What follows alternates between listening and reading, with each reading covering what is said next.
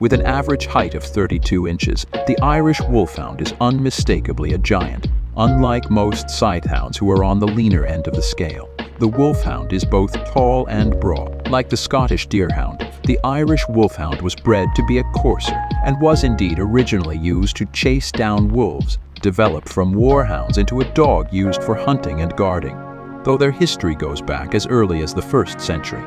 The modern Irish Wolfhound's roots lie more recently in the 19th century, when Captain Graham revived the breed using Scottish Deerhounds, Borzoi, Great Dane, and Pyrenean Mountain Dogs. This massive and shaggy-coated breed is usually a truly gentle giant.